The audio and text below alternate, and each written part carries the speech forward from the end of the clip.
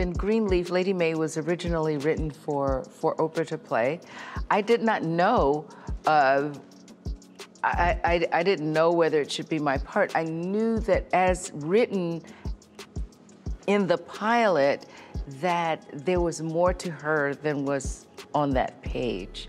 But once they promised me that they wanted to be collaborative and really make it what it should be. So taking that 5-season journey was so much fun, and I'm so grateful because I think the whole cast that we all created what will be a classic and stick around. People will always want to go back and say, well, let's see Greenleaf, right? And that I had the blessing to create another classic character that, you know, has her own following. You know, Lady May, I don't know, people talk about her everywhere. And so no, I don't always know if something is perfect for me, but I do have a sense when I can help to build something that will last, because I don't like disposable art. I really love to do things that stand the test of time.